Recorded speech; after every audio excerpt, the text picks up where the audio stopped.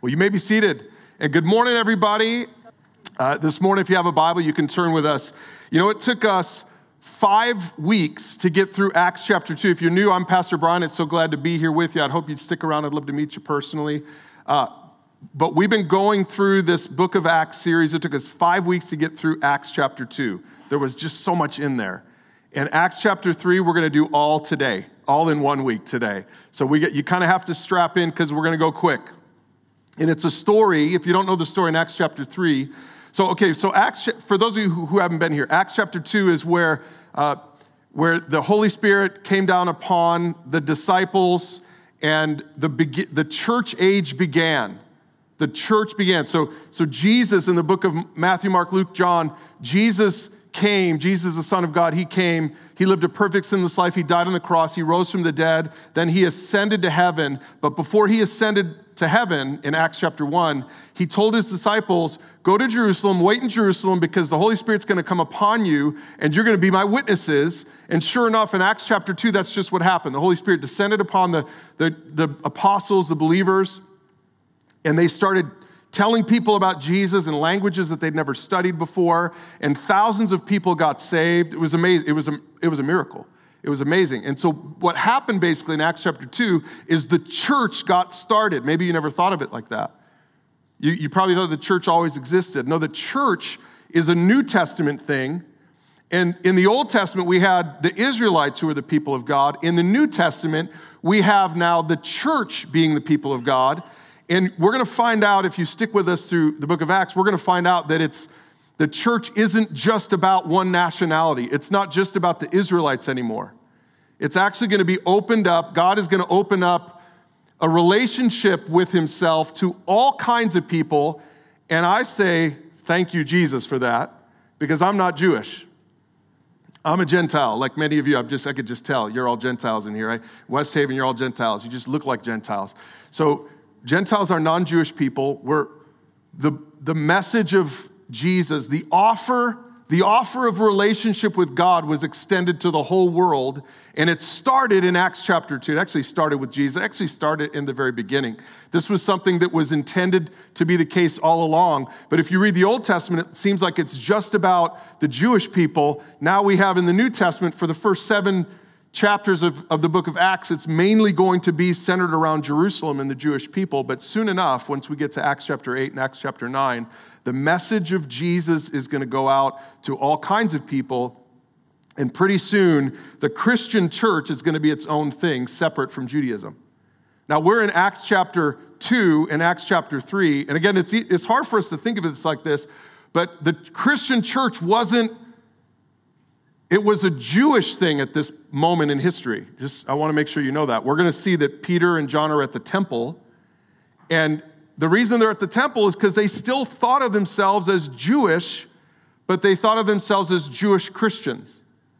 And so they're at the temple, and they're going to be there for a little while, but we're going to see, especially next week, we're going to see what happens when all of a sudden, so come back next week, when all of a sudden the real question about authority comes up. Who really has spiritual authority? That'll be for next week.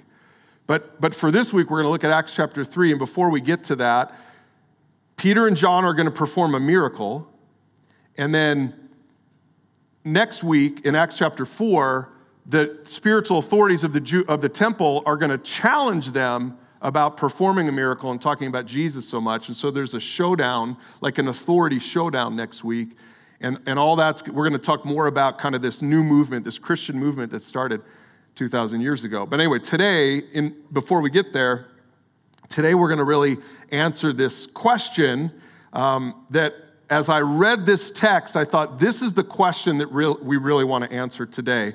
Can Christians really name it and claim it? How many of you ever heard of name it and claim it ministries, or like Word of Faith or Prosperity Gospel? Let me just give you a little intro before we get into it, because I want to make sure we're all on the same page. And some of you maybe unknowingly listen to these people or read some of their books or watch them on TV, and I say it many times, I'm going to say it again. These tend to be people who have beautiful locks of hair, and they're preaching to you on TV, And, their teeth are all white, not coffee stained like mine. Don't believe these people. These people can't be trusted. But there are so many people in the world today, especially in the U.S., who preach this version of Christianity that I guess you could argue originated in Acts chapter 3. Because in Acts chapter 3, we see this, spoiler alert, we're going to see this miracle. Peter performs this miracle, and name it and claim it people would say, see, that proves that we're right. So here's what name it and claim it teaching is. And we don't like to tear down other people's ministries. I honestly don't like to do this, but I think this is so dangerous today. And I think that everyday Christians end up falling for this kind of teaching, and it's unbiblical, and it'll lead you astray. And so I thought this would be a great opportunity to preach about it. It's called the Word of Faith movement, or the Name It, Claim It, or the Health and Wealth, or the Prosperity Gospel. People like Kenneth Hagin, Kenneth Copeland, Benny Hinn, Joyce Meyer, Joel Osteen. Some of these people have traces, if not more than traces, in their teaching. And here's where it comes from. I want to make sure that you understand where this teaching comes from in history and how it doesn't have biblical roots, but it was a secular teaching that turned into biblical, that was sort of taken over by some Christian teachers, and it made its way into the Christian church, and it's super dangerous. And you might have fallen for it, or at least for some of it. So let me expose it today. First of all, it started with the New Thought movement. This began in the 19th century, and it was this guy named Phineas Quimby. You can Google it and look it up. He lived in the early 1800s. He was a spiritual healer. He was a mesmerist, which was like the early hypnotists. Before hypnotists were around, he was a mesmerist. So he was actually like a practicing physician, and he taught the power of positive thinking. He taught the power of positive thinking. It's called the New Thought movement. And basically he said, if you can think it, it can happen. You can name it and you can claim it. So this guy, he wasn't Christian. He was a religious, spiritual person, but he wasn't a Christian person, and he was preaching this stuff. He was teaching this stuff. One of his clients who went to him for this hypnotist stuff was someone by the name of Mary Baker Eddy. If you know your spiritual history, you know that this is the founder of the Christian Science movement, which also is not actually Christian. By the way, just because it has the name Christian or Jesus in the name doesn't mean it's Christian. You just need to know that. You need to make sure to look at their beliefs. So anyway, Christian Science came out of this, and then later on, a guy named E.W. Kenyon came out, and he took this New Thought teaching, and he began to integrate it with biblical teachings and started writing some pretty popular books, and eventually he was kind of the founder, basically, of this power of positive thinking. I know what some of you are saying is, wait a second, so should we think negatively? No, I don't think we should think negatively. I think you should think positively, but this movement takes it too far. This movement basically, here are a few core teachings of this movement. Number one, Kenneth Copeland is one of the guys that maybe you've heard of today who teaches this stuff. And again, that doesn't mean that everything Kenneth Copeland teaches is wrong. But so much of the core of what he's teaching is not biblical. Here, let me give you 3 examples. Number one, he teaches about a godlike nature. Here's what he teaches, is that before the fall, Adam had a godlike nature. Now, the Bible says that that we were created in the image of God. But Copeland goes too far with it, and he says that actually Adam had a godlike nature, saying basically that Adam had the power to speak things into existence like God did. So basically, he says that Adam was a little God, like lowercase g God. Now, that should make all of you nervous to hear something like that. That's not true. The Bible says God spoke things into existence. He doesn't say that we can speak things into existence. But this New Thought movement, or this kind of word of faith movement says, no, just like God could speak things into existence, Adam had the power of positive confession. He could speak things into existence, but then he fell. Sin entered the world. And when sin entered the world, here's what this teaching says. When sin entered the world, humans lost the ability to speak things into the world until Jesus came. And Jesus died and rose from the dead. And Jesus redeemed us, and because of the work of Jesus, he brought us back to this place like where Adam was, where now if we're Christians, we have that same power once again if you're a Christian. Do you see how dangerous this is? So he's reading what he wants to believe. He's reading it into Scripture. He's formulating all these beliefs around it, and he's talking about God-like nature. He's talking about the power of positive confession, and he talks about this thing called the faith force. Here's a quote from him, literally. He says, faith is a spiritual force. It's a substance. Faith has the ability to affect natural substance. So he says, because of this, if you're a Christian, that in the name of Jesus, you have the power to speak something into existence. You can access this faith force and speak something into existence. So, for example, you can say, I want that new job, and you can speak it into existence, and God is obligated to give you that job. Because you can speak it, because you can name it, and you can claim it. And here's the thing. People love this. They love this idea. I mean, it appeals to your like your sense of power and control. It's saying, you're in control, you have power. And so not just in the United States, but all around the world, people, in fact, it's really sad because in third world countries, this is taking off as well. But it's not biblical, and we're going to see that today. Paul warned about this, 2 Timothy 4, verses 3 and 4, he says this, for a time is coming when people will no longer listen to sound and wholesome teaching. They will follow their own desires. They will look for teachers who will tell them whatever their itching ears want to hear. They will reject the truth and chase after myths. I want you to hear this. The word of faith movement is a myth. It's not true. Now, again, some of you in here or some of you at West Haven might be listening to this saying, I like some of these guys. Here's all I'm going to ask, is I just ask you to hear me out as we take a look at Acts chapter 3 and see what the Bible actually says, because I think the word of faith movement is really dangerous. The reason it's dangerous is because when you try to name it and claim it and then God doesn't give it to you, guess what happens? You reject God. This philosophy, this doctrine puts you on the throne of your life. Christianity puts God on the throne of your life, and there can't be two people there. It's a one-seater. It's not a tandem thing, right? Only God can be on the throne of your life. And the problem with this word of faith movement, it says that it's your words, it's your faith, that's the power. You have the power. You're like a little mini God, and that is not unlike the lie that Satan has spread from the beginning. And we're going to see it today in this story that seems like a word of faith story, but I want to show you that it's so much more than that. So here we go, Acts chapter 3. Starting verse 1. Peter and John went to the temple one afternoon to take part in the 3:00 prayer service. So there were 3 prayer times. If you were Jewish at this point, you had the morning prayers that started at 9 a.m. You had the afternoon prayers that started at 3, and then you had the evening prayers that started at sunset. And so this is during the second prayer time.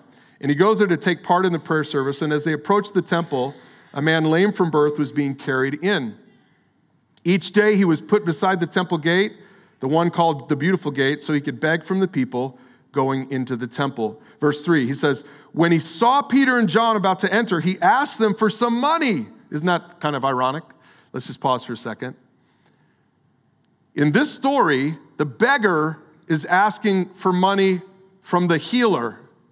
In today's culture, the faith healer is asking for some money from all the rest of us. I just thought that was kind of ironic.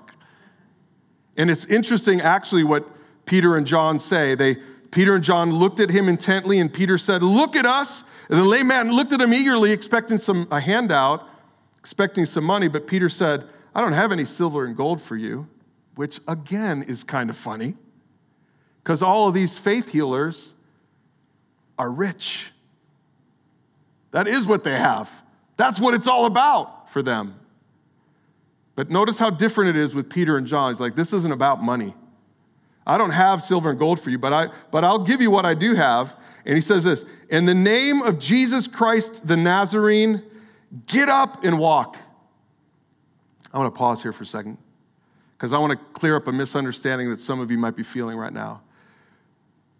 I believe in miracles.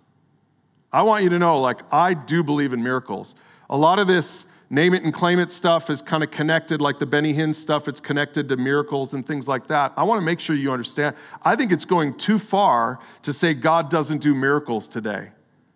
God can do miracles. That's not the point of today's message. The point is not that God doesn't do miracles anymore. These things don't happen anymore. It's a different kind of era. And no, that's not all. What I'm saying is I'm exposing a doctrine that's wrong and hurtful and harmful. But I'm not going as far as to say that God doesn't do miracles. We've seen miracles. And God can do miracles. That's not the point. And he's going to do a miracle here. He does it because Peter says this, get up and walk. So verse 7 says this, Peter took the lame man by the right hand and helped him up. And as he did, the man's feet and ankles were instantly strengthened and healed. Isn't it interesting, by the way, Luke's a doctor. Luke's the one who wrote Acts.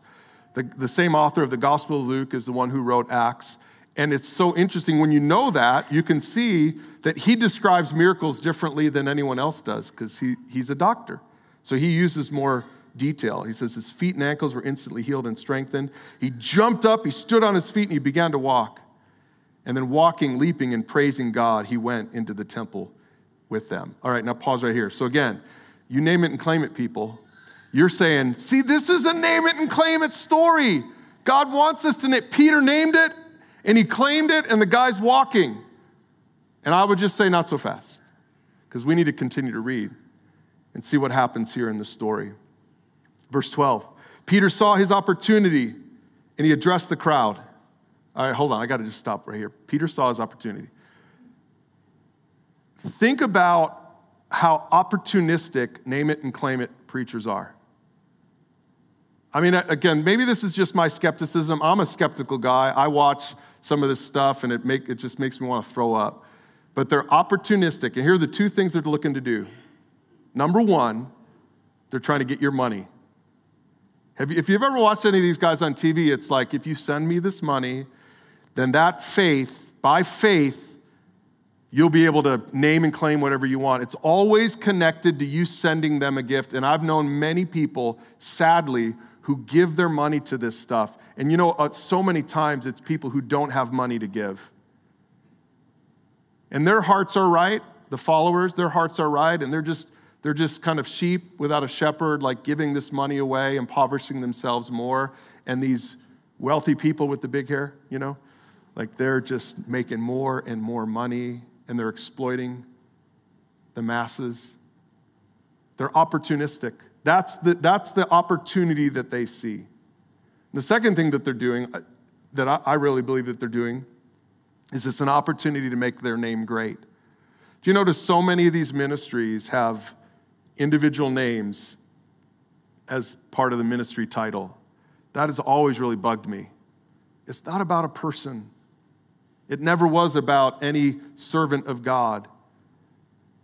Some of these faith healers, they see their opportunity to make their name great. And I want you to contrast that with what Peter does here in this story, in this miracle. I want you to see how different Peter's faith healing was than those name it, claim it preachers today.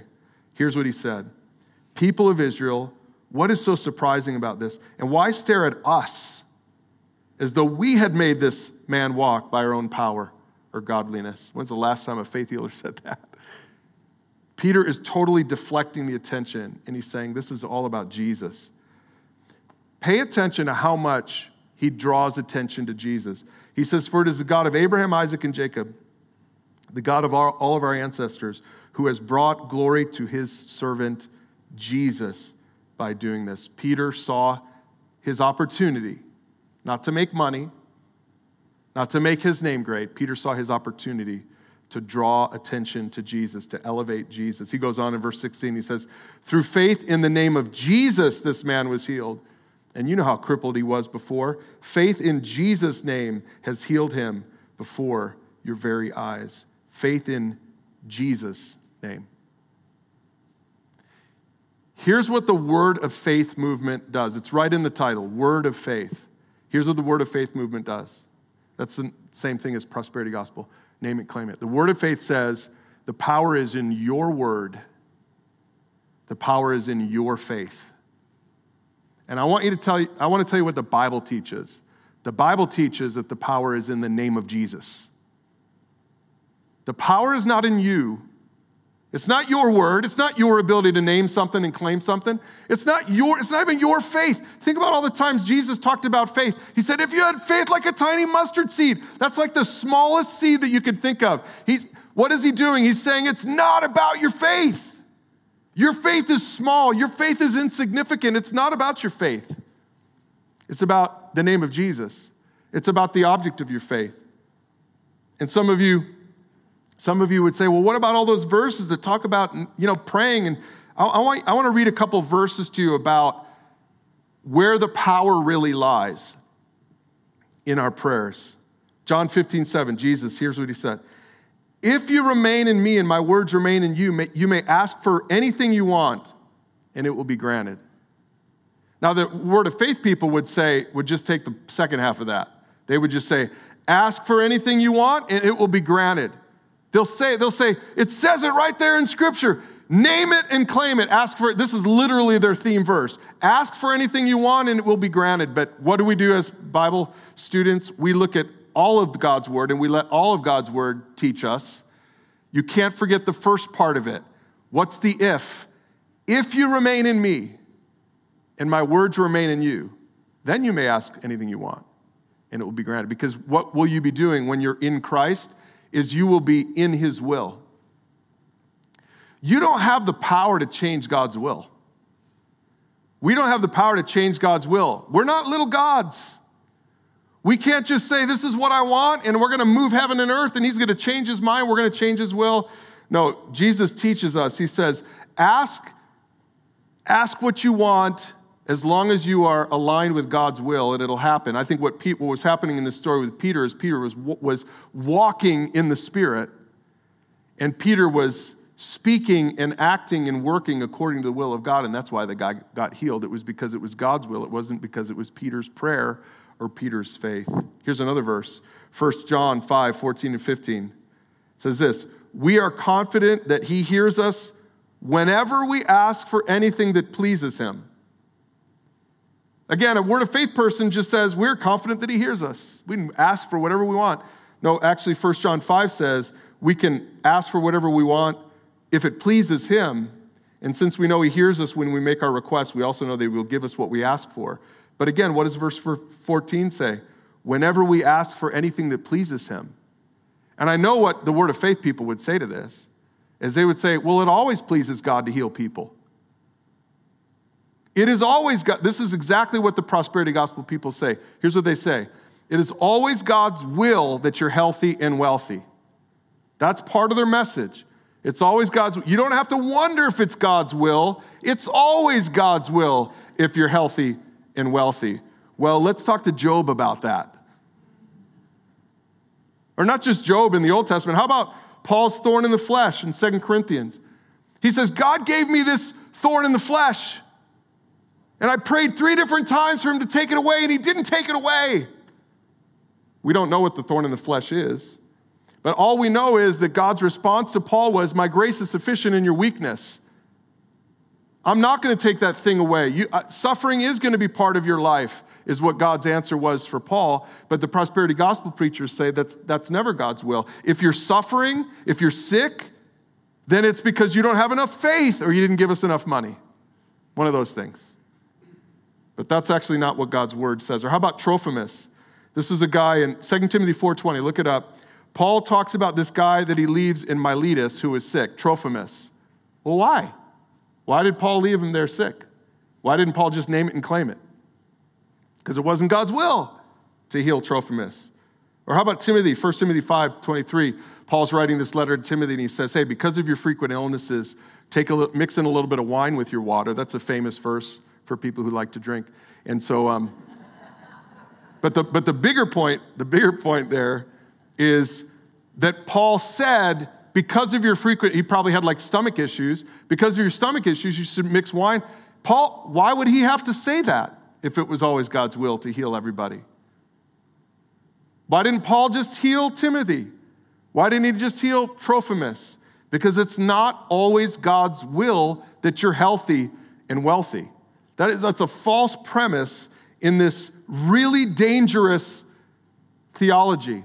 Because again, here's what happens, and we've seen it with so many people. Maybe some of you right here are dealing with this right now. You've got a sickness or whatever, and you're like, how could God let this happen? And maybe some of that thinking has crept in. You're like, I thought that he loved me. I thought that I could just name it and claim it. Well, that's actually not what the Bible says. Even Jesus himself.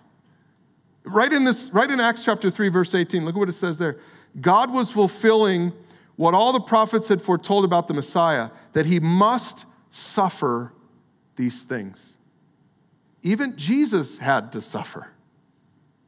And we're followers of Jesus. Why would we think that we wouldn't suffer? The idea that Christians are called in this world to never have to suffer is not biblical. It's just not. If you have health, praise God for it because it's a gift from him. He doesn't owe it to you. Praise God for it. I praise God for my health whenever I'm sick. Because you don't realize it until you're sick, right? Then you're like, man, I had it so good. If you're wealthy, praise God for it. It's a gift from God. And you should be a giver, by the way, but not so that he would give back to you. You should be a giver because he's given so much to you, and it's all his anyway. Health and wealth comes from God, but he's not compelled to give it to us. That's not the message of the Bible. Jesus suffered, and we might have to as well. In fact, it's one of the only promises we have in his word, is that when you come to him, you'll suffer. In the last couple of years, we've seen so many people come to faith in Jesus, and immediately they get tested. Immediately suffering comes into their life. And imagine if we were prosperity gospel preachers, that they would just bail on their faith. It's not a promise from God. So what is? Do you know that there is something that you can name and claim? It's just not a better car, a better house, or better hair. And we see it here at the end of Peter's message. Acts chapter 3, 19 and 20, it says this. So here's what he says to all the people who witnessed this miracle. The prosperity gospel preachers would have said, look at this, look at me, give to my ministry, give me all your silver and gold. That's not what Peter does, because that wasn't the opportunity he saw. He saw the opportunity to share the gospel with them. And he says this in verse 19, now repent of your sins and turn to God so that your sins may be wiped away. And then times of refreshment will come from the presence of the Lord, and he will again send you Jesus, the appointed Messiah. Here's what you can name and claim. For sure, here's what you can name and claim. Number one, forgiveness of sins. If you name it, you can claim it in the name of Jesus. I mean, this is a message we've seen all throughout the book of Acts so far. He says, look, repent of your sins so that your sins will be wiped away. If you turn to Jesus, remember what we saw in Acts chapter 2, he says, everyone who calls on the name of the Lord will be saved. That is a promise you can take to the bank. Everyone who calls on the name of the Lord will be saved. Thank God for that. We don't have to wonder when we call on the name of the Lord if he will give us forgiveness of sins. You don't have to wonder about it. You might call on the name of the Lord for healing, and he won't give it to you. You might call on the name of the Lord for a better job or prosperity, and he might not give it to you. But if you call on the name of the Lord for forgiveness of sins, he'll give it to you. That's awesome. So that's the first thing we can name and claim. It's the spiritual promise. The second thing you can name and claim, it's right there in that verse, times of refreshment will come from the presence of the Lord. You can claim times of refreshment. You know what that's talking about? That's talking about the Holy Spirit. And this is what we learned in chapter 2, is that when the Holy Spirit came upon them, he said, this is what Joel prophesied about, that there was going to be a time when God would give his Holy Spirit to each one of us individually, not just corporately, not just like God, the Holy Spirit will lead us kind of generally as a corporate body, but God, the Holy Spirit will lead you individually. And that is referred to as times of refreshment. Jesus himself said that in John 7. He said, anyone who believes in me may come and drink, for the scriptures declare rivers of living water will flow from his heart. Refreshment. And when he said living water, he was speaking of the Spirit who would be given to everyone believing in him. So the promise that you can take to the bank, two of them, forgiveness of sins, and times of refreshment. And here's the good news. That is so much better than health and wealth.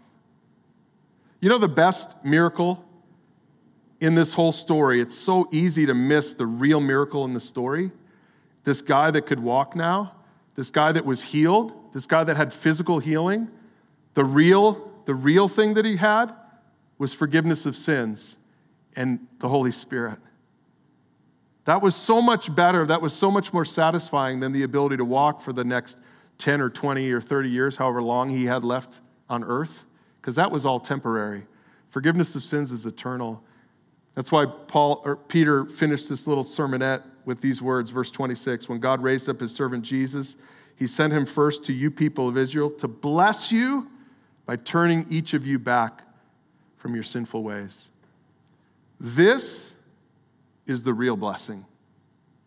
Friends, the biggest problem that I have with health and wealth, with Name It and Claim It ministry, the biggest problem I have is it gets you focused on the thing that will not satisfy you. The thing that will satisfy you is God himself. And the prosperity gospel gets you focused on temporal things, and that won't satisfy. That won't cut it. That's not the real blessing. The real blessing is the thing that we can all name and claim, and it's forgiveness of sins and the Holy Spirit to lead us and guide us in this world and to walk with us and to help us to honor God in our everyday lives. And this is the promise of Scripture that we can take to the bank. If you're here today and you've never received that promise, maybe that's you. Maybe today you're like, I've never really made a response of faith to Jesus before. I've never taken him up on this. Like Peter's message 2,000 years ago, it's the same message we bring every week. That if you turn to the Lord, if you call on the name of Jesus, then you'll be saved. And maybe for some of you, that's just what you need to do. So I want to invite you to pray right here and at West Haven. Everybody just close your eyes and bow your head. And if that's you today, if today you want this to be the day when you trust in Jesus for salvation, then I just invite you to pray a prayer like this, just in your own heart after me. Just say, Jesus, I recognize I need you. I'm a beggar just like we see in Acts chapter 3. And today I want to come to you for these two promises. I come to you to ask for forgiveness of sins. And I come to you to ask for times of refreshment, that you would give me your Holy Spirit. And I want to say thank you that these are promises that we can claim and that we can take to the bank. Thank you for your goodness, for your grace, for your mercy. And today I receive this real blessing, this lasting blessing. In Jesus' name, amen.